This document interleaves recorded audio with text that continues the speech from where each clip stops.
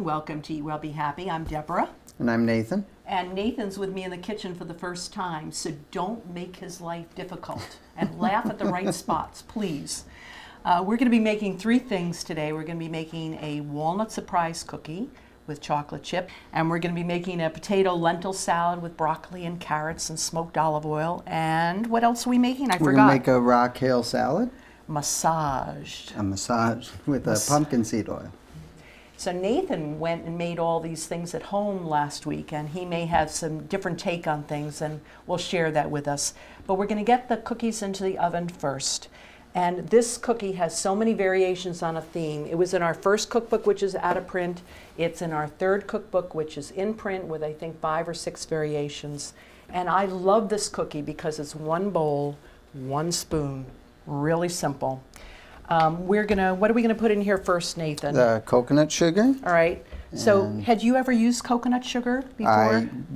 Before I worked at Deborah's, I had never used coconut sugar, and I love it. I think it's a fabulous product. Coconut sugar, as you can see, is kind of dark, and it's coarse and it's crumbly.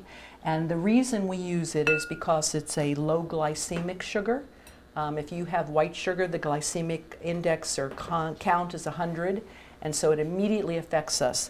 This is a glycemic index of about 30, which means someone who's a diabetic can have an occasional treat and can have this without killing themselves.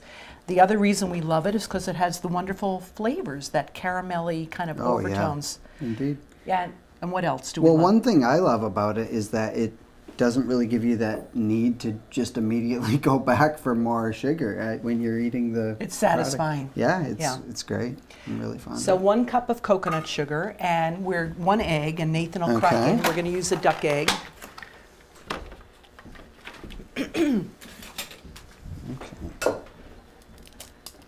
And we're going to put that shell in our compost bucket for the garden, and I hope you do that too.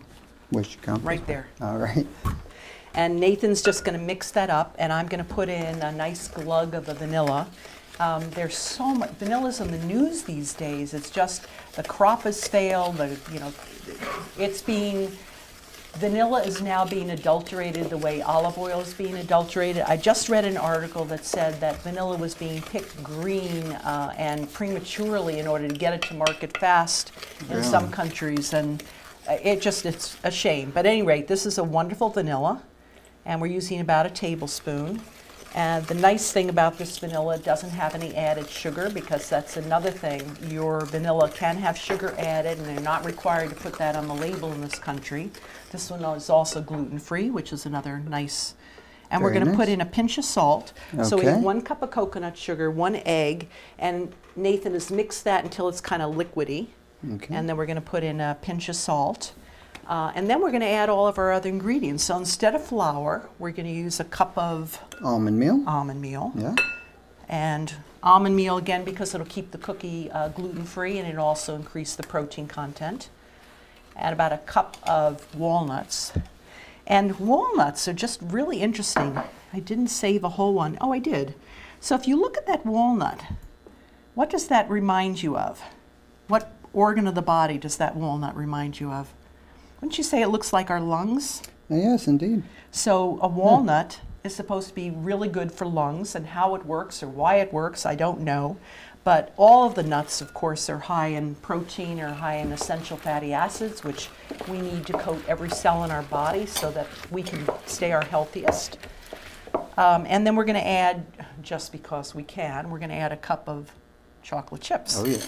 And we are using an organic, fair trade chocolate chip. And I would encourage you to not use any chocolate unless it's fair trade or organic. Can make this in an 8x8 pan, can do all kinds of things. I like to make them in a pie plate pan because I like the shape. Yeah.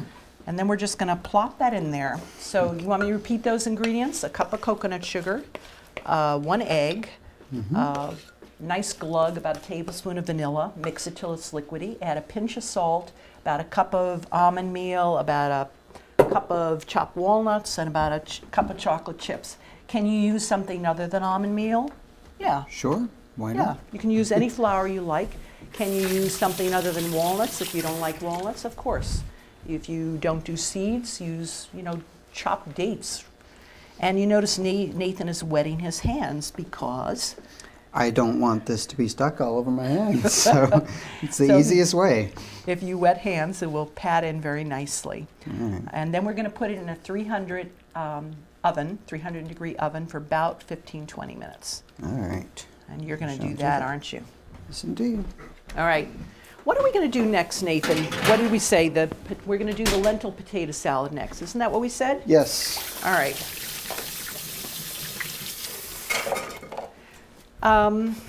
We have used here about 2 cups of regular old brown lentils and about 1 pound of potatoes, and I've used a golden potato. Ordinarily we'd cook this on screen for you, but you're not in our kitchen long enough to do that. So in order to get this done, I cooked the lentils and the potatoes yesterday, and I just left them covered at room temperature. So if you're cooking for company or you're going on a picnic, you can do that too. You don't need to cook it all at the last minute. And we are going to be putting in here, we have to check our cheat sheet here. All right, so we have in there, and this is in our second cookbook.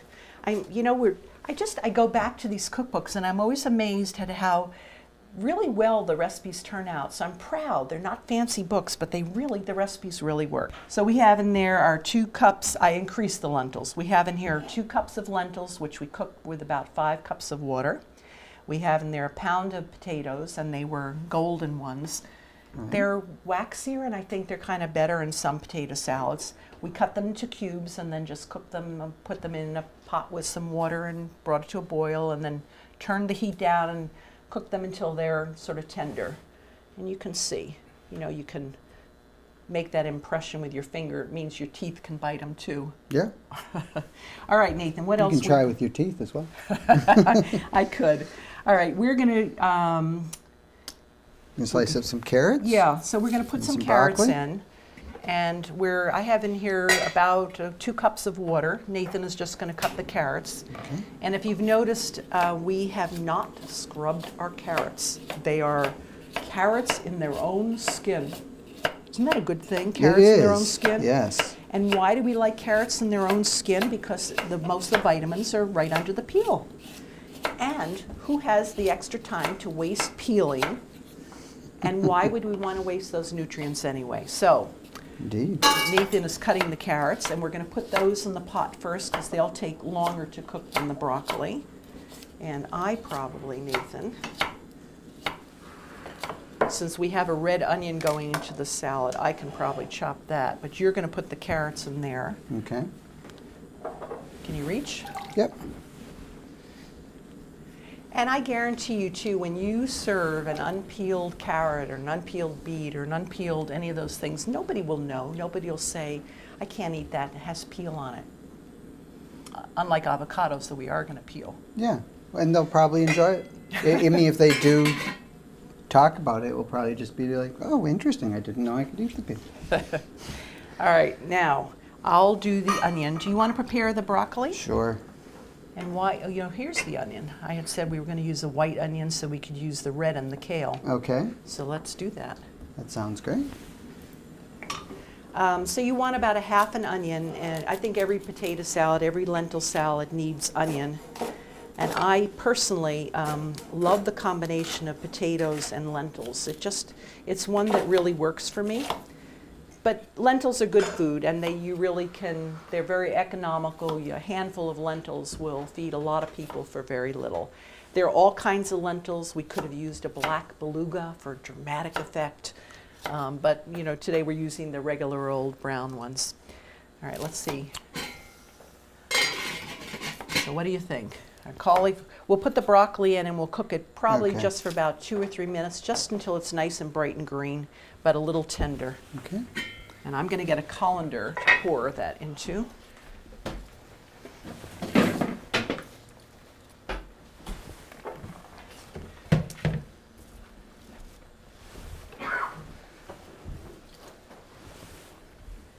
So we've got our onion in there. We're steaming our broccoli, about 2 cups of florets. We have more just because I didn't want to put it away, and because we all need that kind of anti-cancer stuff because our world is so toxic. I put all your stems in too. You put all the stems in too. Yeah. That's what Roxanne calls the chef's Kisses to the chef, or chef's kisses or something. Okay. Lentils also are, when you look at them, their name comes from the Latin word for the lens of the eye, and that's because the Romans believed that lentils were so healthy for the eye. And also, you know, just like we talked about the walnut looking somewhat like the lungs, so the lentils look something like the lens of the eye. I heard it was the inspiration for the design of the contact lens. Very good. Heard or read on the internet. Well, it was on the internet. It has to be true, as we know. Right. All right. So we're going to steam that about another minute or two, but in the meantime, we can add our dressing here. And I thought we would use a smoked olive oil today. Here, the blue bottle. Cool. So you haven't tried the smoked I olive oil? haven't, no. When I made this, I used smoked sea salt because I didn't have the smoked olive oil, so I'm looking forward to it. And yes, you can use regular olive oil, but smell it first and tell me what it smells like for you. It smells smoky, a bit like bacon. Yeah. So it's smoked over pine cones, which gives it this really you would swear you were eating bacon. All right, so we need about a half a cup of olive oil. Again, we could use a regular, but I am going to treat us all to smoked olive oil. I think you're worth it. And I find that lentils and potatoes absorb a lot of oil. So is that about a half a cup? Yes. I didn't actually watch you do it, but yeah, I'll trust you. All right, and we're going to use about a teaspoon of thyme. And thyme is another one of those herbs that has been used through the centuries to help prevent us from coming down with things like the plague. All right, and what is that? That's pepper. You think that's enough? Yes, all right, go ahead. If you'd like me to go more. I love black pepper, so I can go more if you'd like. Let's do a teaspoon of black pepper. Okay. And I'm going to look at these vegetables. Oh, what do we think? I love how vibrant the color gets on broccoli when you steam it. I'm on your left. So do you like your broccoli a little on the tough side or a little on the tender side? A little on the tough side. I like it that color right there myself, and with a little bit of chew to it. So it's all up to you. You can do what you like. We're doing a little on the tough side. Okay. Nathan has fingers of steel, so you're going to add that to the salad, and then we're going to mix it.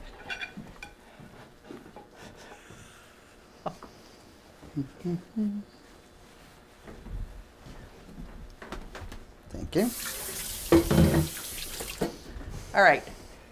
So, is that going to be hard to mix in that bowl? Oh, we can do it. All right, you can do it.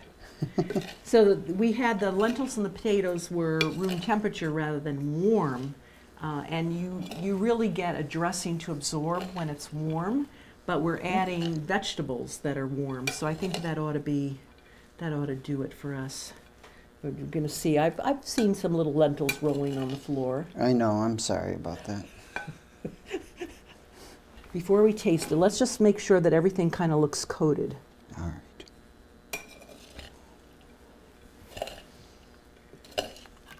And this, to me, I could sit down with a, just have a big bowl of this for dinner, all by itself.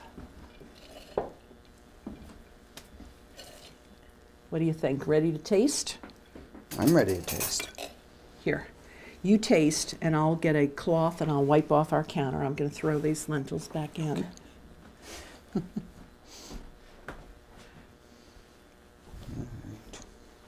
I want to know if this tastes like when you added the smoked paprika. What do you think? Oh, it's much smokier. I added smoked sea salt. Yeah, this is lovely. Very nice. So is it worth that? It's oil? worth getting the smoked olive oil. Yes, indeed. Yeah, but if you can't find it and you don't have it near where you live, then use an olive oil and your salad will be wonderful too. Yes. All right, so this one, you think that's good, Nathan, or does it need more salt or pepper? What do you think? I felt comfortable with the amount of salt and pepper in it. I'm making you laugh. Yeah, you made me feel comfortable with it. All right.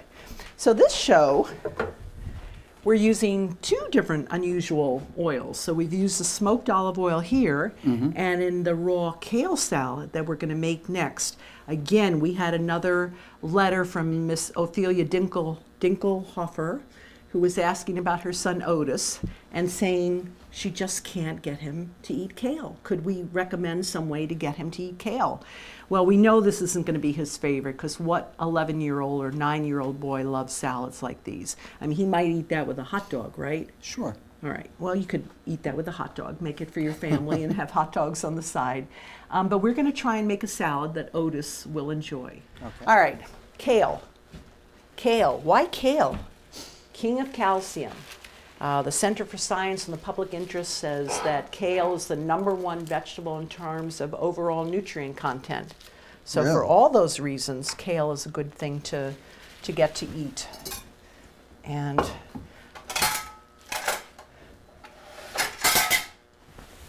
I got it. you got it. All right. Are we starting with the kale, or? I think we're going to start with the dressing in the bowl. Okay. Roxanne from our store, who is an expert at the salad, said make sure you make the dressing first and make it in the bowl. And just so you know, we are making this differently than we do make it in the store and the kitchen. In the store and the kitchen, the dressing is made ahead of time. The avocados are put in lemon juice ahead of time. But we're going to do it a way that's easy for us. Yeah. So we're going to make the dressing first, and we're going to put that in the bowl. I assume you got this one and you don't need any more instruction on that. All right. Where's our lentil? Where's our recipe? Here it is. Okay. So for this one is also in our 3rd cookbook. Aren't you lucky?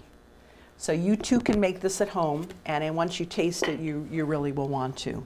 All right. Make sure you're using organic kale. If you don't have organic kale, skip this one. And make sure that you are, we just shook this under the water and just rinsed it. So again, if you're using organic, you're not getting pesticides, you're not getting herbicides, and you don't need to really wash it. Sometimes I must admit I don't even wash it at all, don't even rinse it. All right, but we're going to start with our dressing. So our dressing is going to be in there 1/4 cup of lemon juice. Okay. Let me get you a 1/4 cup measure, which I forgot. All right. And sometimes I use more, depends on how much kale I'm actually putting in, but we'll start with that amount. Okay. We're just going to throw it right in the salad bowl. Right. And then we want, let's put about the same amount of pumpkin seed oil. Okay. I have 2. And Nathan is going to show you, before he puts it into the bowl, what the pumpkin seed oil looks like. So can you see how dark that is? Mm-hmm. So it's like, it almost looks like axle grease, except it's not as thick. Pumpkin seed oil, this pumpkin seed oil comes just from a pumpkin grown in Austria. Okay. Although we are starting to grow it in some farms in this country. There's a farm in New York that is now growing this particular pumpkin. The seeds are hull-less. So the seeds have no hull, and they just soak the seeds in a salty water and then roast them. Okay. And that's the only thing that they do to this. But can you see how dark that is? And have you tasted pumpkin seed oil? I have on this salad. Okay. Again, it's beautiful. It's beautiful looking too. Look at just that. like the smoked olive oil in the salad makes it go wow, and so that you could serve it to company, the pumpkin seed oil in this also makes you go wow. Indeed. Yeah. But a lot of people I know make it with olive oil. It works that way too. It just, somebody said, how come my kale salad never tastes the way yours does? And I'm using your recipe. I said, are you using the pumpkin seed oil? She said, no, I'm using olive oil. So I said, that's why. It's the pumpkin seed oil that makes it different. All right, so we've got that in here, and we are going to do, I can slice the onion if you want to start the kale. Okay. And we're going to put the onion and the kale in first and massage it in the dressing. And we are using, how much salt are we using, Nathan? About 3/4 of a teaspoon, and in that one, we really like the Celtic sea salt, and this one by far the best. Okay. And are you going to want the kale stems? You know, for myself, I do. Okay. For company, I don't. All right. So what do Well, you think? We have company, so let's leave the stems aside. Okay, so if you are leaving the stems aside and you're not putting them in your salad, put them in your smoothie or put them in soups or do something, save them, or at the very least use them as compost in your yard. All right. But don't throw them away. Okay, I want about 3/4 of a teaspoon of the Celtic sea salt. Do you want both bunches of kale? I think about 1.5 bunches. Okay. That seems like a good, because you, again, when we say 1 bunch, but that's a large bunch, and these weren't so large, so we're thinking a little smaller. And you're just gonna wanna. I'm gonna put this over here. Ugh, it's heavy. Potatoes and lentils are heavy. 3 little errant lentils. When I first started making this raw kale salad, I did not massage the kale.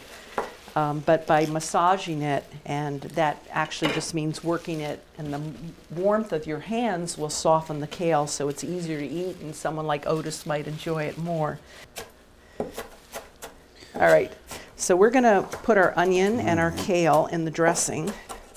Okay. And massage it big time. Now, when I did this, I just massaged the kale with the salt. I didn't have the dressing in there. Is it? And that's probably a better way to do it, and I Okay. probably misled you. Probably if you massage the kale just with the salt, it's, oh, you think you're gonna fit all that in there, huh? It's just like with the lentils. My goodness. I just want to make a lot of food for folks. All right, whoops.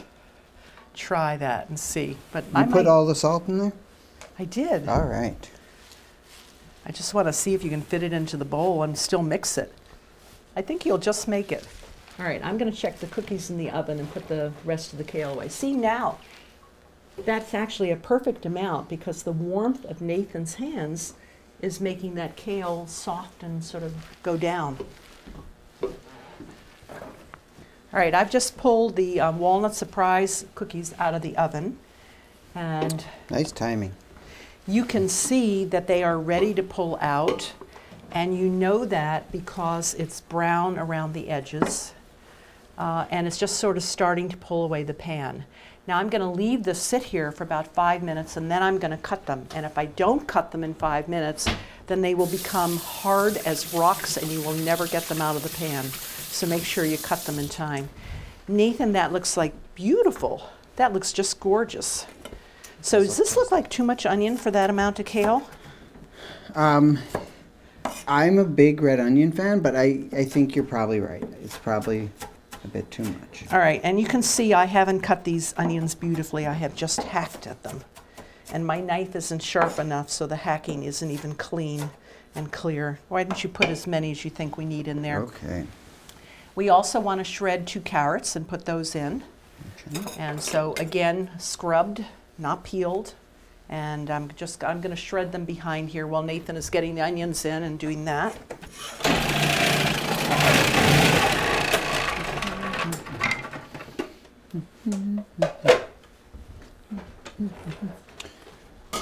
Do you like your extra red onion kept anywhere in particular? I think we could just put it in one of these little bowls. Oh, there we go. And put it away for something else later. You think your hands are done, huh? What's that? I said, you think your hands are done? You're going to go right back in for these carrots. Good. I'm happy about that. I like getting dirty. Piece of carrot? Oh, why not? Thank you. Okay. Now we've got to put in the obligatos, as my grandma Sarah used to call them. Obligatos. Yeah. Her English wasn't very good, so she used to call them obligatos. Well, it's cute. So it calls for 2. Which of the 2 are the ripest? That guy, certainly. Yeah, I think these 2. Okay, you want to do one and I'll do one? Sure. Avocados, as far as I'm concerned, are one of nature's most perfect foods. They are really high in protein, which I didn't used to know, and they're really high in all those wonderful fats that our skin needs to keep it healthy. They're also high in calcium, so really good food. A lot of energy in an avocado. And notice Nathan and I are both cutting our avocados or getting them out differently. Usually I try and peel the skin off mine with a paring knife, but there's this handy little tool that is meant to get avocado out. Oh, nice. And Nathan is dicing his inside the skin. So different strokes for different folks. Yeah. If you're a professional, people will cut an avocado in the half and whack that into the pit and pull the pit out that way. And neither one of us felt like endangering the other by doing that today. So we're just, your avocados are already cut? They are. I'm going to cut mine. And I usually do this in my hand with a paring knife, and why I didn't do that now, I don't know. So I think I'm going to reverse on the second Okay. half. So I'll let you get all that in. Okay. And do you want to use this little, look at that. I never saw anyone do that. It's sort of a fun little trick, eh? It is a fun little trick. Okie dokie. Everything but There's the just sticker. something so simple about the salad and so, I don't know, yummy. All right, you mix. All right. I'll rinse my hands.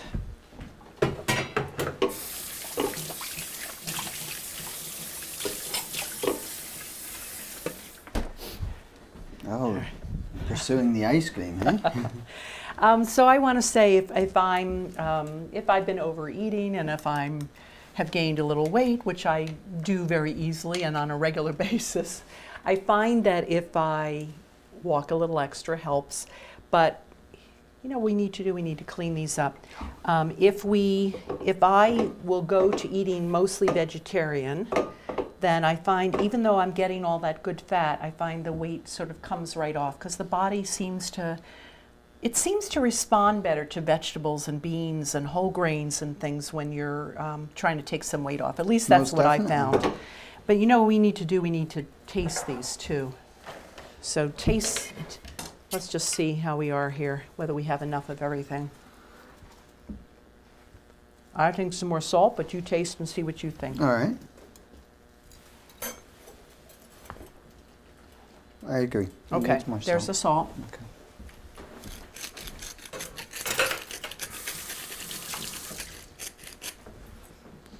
Now you've got to go back in with your hands, don't you? I know, and I ate off of my hands, so I should give them a rinse. Be good to people.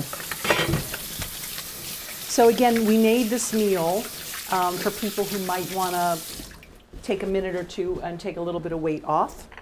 But we wanted also to show you that you can end with a dessert. You can end with these cookies. And have you tasted these, Nathan? I haven't tasted Here. them done in this fashion. All right. Here, we can do that. There you go. And you can serve it with a little dollop of ice cream. And I do want to Oh, it's say, very good. make sure you're getting ice cream without stabilizers, without gums.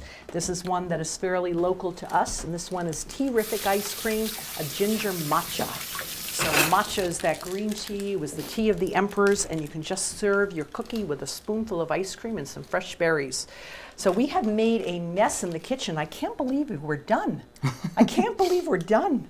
So anyway, Nathan, what have we made today? We made the lentil and potato salad with Smoked olive olive oil and raw kale salad. We've made a raw kale salad with pumpkin seed oil. And then we have made the old walnut surprise cookies. So we've had a grand time. We want you to get into the kitchen. We want you to make these easy dishes. And we want you, remember, to eat well and be happy.